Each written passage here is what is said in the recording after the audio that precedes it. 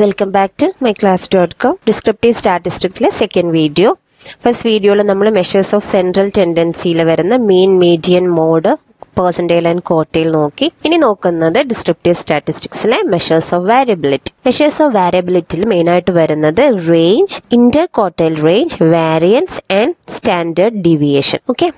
നമുക്ക് സ്റ്റാർട്ട് ചെയ്യാം.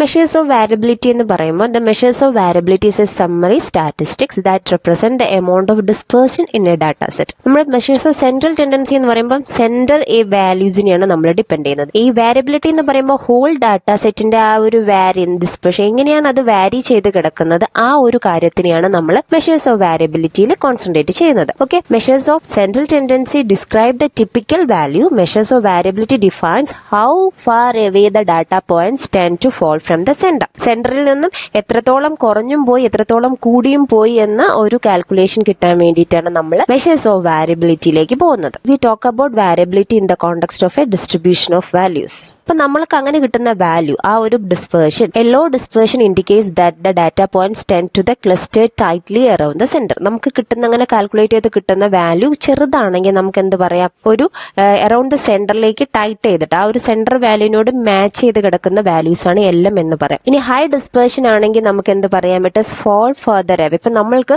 ഒരു മാർക്കാണെങ്കിൽ ഒരു കുട്ടിക്ക് 1 മാർക്ക് ഉണ്ട്, മറ്റേ കുട്ടിക്ക് 100 ഉണ്ട്. അപ്പൊ അത്രയും ആ ഒരു വേരിയേഷൻ വരുന്നുണ്ടെങ്കിൽ അപ്പൊ നമുക്ക് കിട്ടുക ഹൈ ഡിസ്പേർഷൻ ആവും. ഹൈ വാല്യൂ ആയിരിക്കും മെഷേഴ്സ് ഓഫ് വാരിയബിലിറ്റി കാൽക്കുലേറ്റ് ചെയ്യുമ്പോൾ കിട്ടും. അല്ല നമ്മൾക്കൊരു നോർമൽ ഒരു 50-51 എന്നുള്ള റേഞ്ചിലാണ് നമ്മുടെ എല്ലാ കുട്ടികളുടെയും മാർക്ക് എങ്കിൽ അത് that is closer to our central value.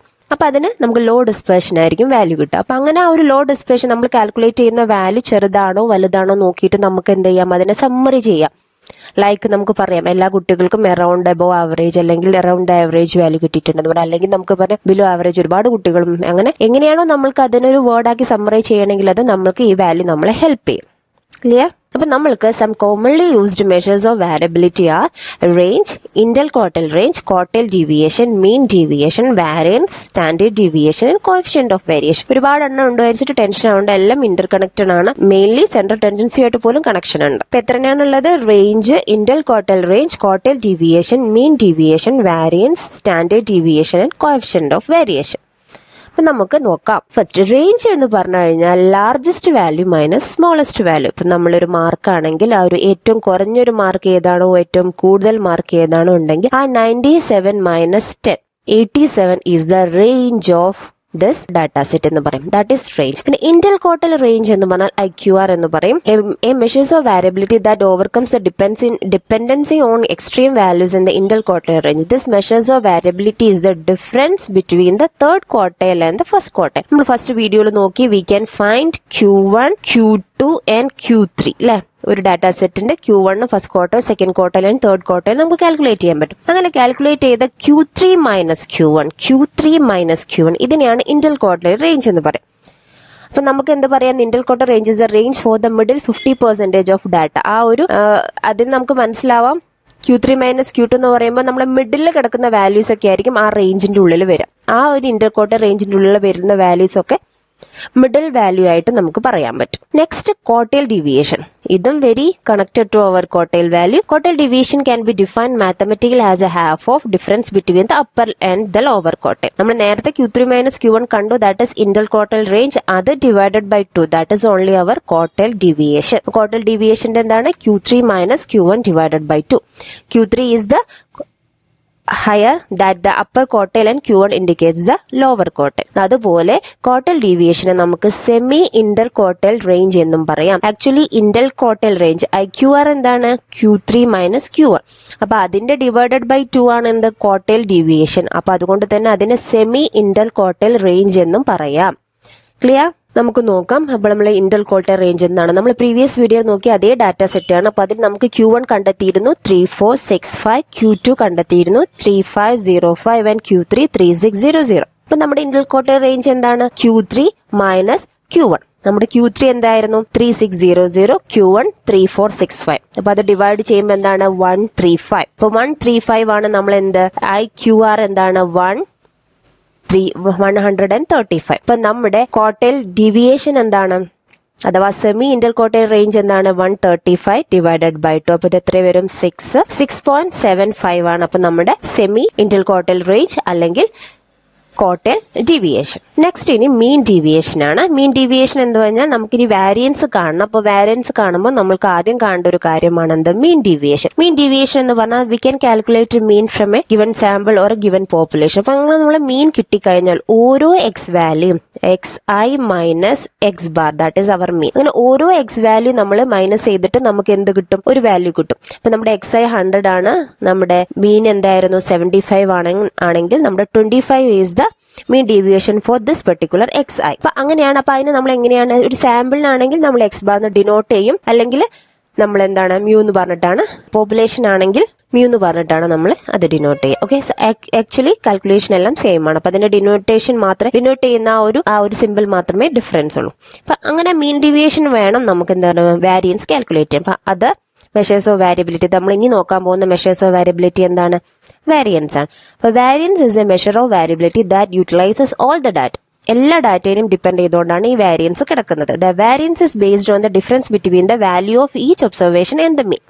അഥവാ നമ്മുടെ മീൻ ഡീവിയേഷൻ. ഓരോ പെർട്ടിക്കുലർ എക്സൈക്കും നമ്മൾ മീൻ ഡീവിയേഷൻ കാണും. ആ മീൻ ഡീവിയേഷന്റെ കാൽക്കുലേഷൻ വെച്ചിട്ടാണ് നമ്മൾ എന്ത് ചെയ്യുന്നത്? വാരിയൻസ് കാൽക്കുലേറ്റ് ചെയ്യുന്നത്. അപ്പൊ നമുക്കൊരു സാമ്പിൾ ഡാറ്റ ആണെങ്കിൽ, സാമ്പിൾ ഡാറ്റ എന്ന് പറഞ്ഞാൽ പോപ്പുലേഷൻ എന്ന് പറയുമ്പോൾ ഹോൾ ഡാറ്റ, അതിനൊരു സാമ്പിൾ ആയിട്ട് കുറച്ച് പോർഷൻ എടുക്കുമ്പോഴാണ് നമ്മൾ സാമ്പിൾ ഡാറ്റ എന്ന് പറയും. അപ്പൊ വ്യത്യാസം എത്രയേ ഉള്ളൂ? സാമ്പിൾ ഡാറ്റ എന്ന് പറയുമ്പോൾ നമ്മൾ xi മൈനസ് എക്സ് ബാർ, അത് നമ്മൾ മീൻ എന്താണ് പറയുക? എക്സ് ബാർ എന്ന് പറയും. ഇതിൽ നമ്മൾ മീൻ എന്താ പറയുക? മ്യൂ എന്നാണ് പറയുക. അപ്പൊ നമ്മൾ സാമ്പിൾ ആകുമ്പോൾ xi മൈനസ് എക്സ് ബാർ കണ്ടുപിടിക്കുക, എന്നിട്ട് അതിന്റെ സ്ക്വയർ ചെയ്യുക, എന്നിട്ട് അത് ആഡ് ചെയ്യുക, എന്നിട്ട് ഡിവൈഡഡ് ബൈ n-1 ഇക്വേഷൻസ് നമ്മൾ പറഞ്ഞുതരാം. ഇവിടെയാണെങ്കിൽ നേരെ അതുപോലെ തന്നെയാണ്. മീൻ മീനാണ് നമ്മൾ മ്യൂ എന്ന് പറയാം. അങ്ങനെ ഓരോ വാല്യൂനും xi മൈനസ് മ്യൂ കണ്ടുപിടിക്കുക, അതിനെ സ്ക്വയർ ചെയ്യുക, അതിനെ സം ചെയ്യുക, divided by whole population that is n. ഇവിടെ n-1 ആണ്. അഥവാ നമ്മളൊരു സാമ്പിളിന്റെ ഒരു പോർഷൻ എടുക്കുന്നുള്ളൂ. ഇവിടെ total number of values in that population എടുക്കും. ഇനി സാമ്പിൾ വാരിയൻസിനെ നമ്മൾ s സ്ക്വയർ എന്നാണ് പറയാം. ഇത് നമ്മൾ സിഗ്മ സ്ക്വയർ എന്നാണ് പറയാം. അത്രയാണ് വ്യത്യാസമുള്ളത്. അപ്പൊ നമ്മുടെ ഇക്വേഷൻ എങ്ങനെയാണ്? Population variance. Variance on A population value എന്ന് പറയുമ്പോൾ പോപ്പുലേഷൻ വാരിയൻസ് അപ്പോൾ to sigma summation of 1 into 1 i equal to 1 to n xi minus mu whole square divided by n. xi എന്ന് പറയുമ്പോൾ ഓരോ വാല്യൂ, ഇത് പോപ്പുലേഷൻ വാരിയൻസ്, മ്യൂ എന്ന് പറഞ്ഞാൽ പോപ്പുലേഷന്റെ മീൻ, ഇത് പോപ്പുലേഷന്റെ സൈസ്. എസ് സ്ക്വയർ എന്നാണ് ഡിനോട്ട് ചെയ്യുക. കാൽക്കുലേഷൻ ഒക്കെ സെയിം ആ വരുന്നത് കേട്ടോ. സാമ്പിൾ വാരിയൻസ് xi എന്ന് പറഞ്ഞാൽ ഓരോ എക്സ് വാല്യൂ, പിന്നെ നമ്മുടെ സാമ്പിൾ മീന്, നമ്മുടെ സാമ്പിൾ വാല്യൂന്റെ മീന്, പിന്നെ സാമ്പിളിന്റെ സൈസ്. അപ്പൊ ഇവിടെ n ആണ് total size of that population. ഇവിടെ സൈസ് -1 ആണ് സാമ്പിൾ വാരിയൻസിന് എടുക്കുന്നത്. നമുക്കപ്പോൾ ഒരു എക്സാമ്പിൾ നോക്കാം. അപ്പൊ അതിന്റെ മുന്നേ നമുക്കൊരു സ്റ്റാൻഡേർഡ് ഡീവിയേഷൻ നോക്കാം. അപ്പൊ നമ്മളിപ്പോ കണ്ടുപിടിച്ചു എന്താണ്? വാരിയൻസ്. സാമ്പിൾ വാരിയൻസ് എന്താണ്? S square. ഇത് പോപ്പുലേഷൻ വാരിയൻസ് എന്താണ്? Sigma square. അങ്ങനെയാണെങ്കിൽ അതിന്റെ റൂട്ടാണ്, അതിന്റെ സ്ക്വയർ റൂട്ടാണ് എന്ത്? Standard deviation. ഈ കിട്ടിയ വാല്യൂവിന്റെ സ്ക്വയർ റൂട്ട് കണ്ടുപിടിച്ചു കഴിഞ്ഞാൽ നമുക്ക് എന്ത് കിട്ടും? സ്റ്റാൻഡേർഡ് ഡീവിയേഷൻ ഓൺ സാമ്പിളും കിട്ടും, സാമ്പിൾ സ്റ്റാൻഡേർഡ് ഡീവിയേഷനും കിട്ടാം, പോപ്പുലേഷൻ സ്റ്റാൻഡേർഡ് ഡീവിയേഷനും കിട്ടാം. അപ്പൊ ഈ ഒരു ഇക്വേഷൻ സ്ക്വയർ റൂട്ട് കണ്ടുപിടിച്ചാൽ നമുക്ക് എന്തായി? സ്റ്റാൻഡേർഡ് ഡീവിയേഷനായി, അഥവാ positive square root of the variance. Positive അതിന്റെ സ്ക്വയർ റൂട്ടിന്റെ പോസിറ്റീവ് വാല്യൂ. ക്ലിയർ? അപ്പൊ നമുക്കൊരു എക്സാമ്പിൾ നോക്കാം. അപ്പൊ നമ്മുടെ സാമ്പിൾ കിടക്കുന്നത് 17, 5, 22, 7, 9, 12. അപ്പൊ നമുക്ക് എത്ര വാല്യൂ ഉണ്ട്? 6 വാല്യൂസ് ഉണ്ട് അല്ലെ? നമ്മുടെ n എന്താണ്? ഇത് സാമ്പിൾ ആണ് കേട്ടോ, കുറച്ചേ ഉള്ളൂ. അപ്പൊ 6 ആണ്. ഇനി നമ്മൾ x മൈനസ് എക്സ് ബാർ, അപ്പൊ നമുക്ക് അതിന്റെ മീൻ കാണണം. മീൻ എന്ന് പറയുമ്പോൾ 17 + 5 + 22 + 7 + 9 + 12. ഇത് നമുക്ക് കിട്ടുക എന്താണ്? 72 ആണ്. 72 ഡിവൈഡഡ് ബൈ, ഇത് ടോട്ടൽ എത്രയാണ്? 72 ആണ്. അപ്പൊ 72 ഡിവൈഡഡ് ബൈ 6, 72 ഡിവൈഡഡ് ബൈ 6 എത്രയാണ് അല്ലെ? അപ്പൊ ഇത് എത്രയാണ്?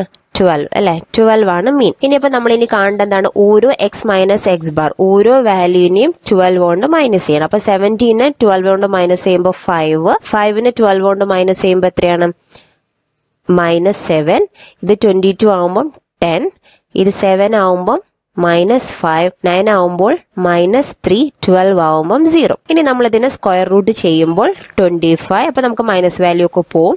49, 100, 25, 9 0. അപ്പൊ ഇത്രയായി കിട്ടി. അപ്പൊ നമുക്ക് എന്ത് കിട്ടി? എക്സ് മൈനസ് എക്സ് ബാറിന്റെ ഹോൾ സ്ക്വയർ കിട്ടി. എല്ലാം ഇതെല്ലാം കൂടെ നമുക്ക് എന്ത് ചെയ്യണം? സം ചെയ്യണം. അങ്ങനെ ഇതിന്റെ ടോട്ടൽ ഡിവൈഡഡ് ബൈ n-1. ഇവിടെ n എത്രയാണ്? നമ്മുടെ സാമ്പിൾ ആയതുകൊണ്ട് 6 ആണ്. അപ്പൊ n-1 നമുക്ക് എന്താണ്? 5 കൊണ്ടാണ് ഡിവൈഡ് ചെയ്യേണ്ടത്. അപ്പൊ നമ്മൾ 72 ആയിരുന്നു ടോട്ടൽ.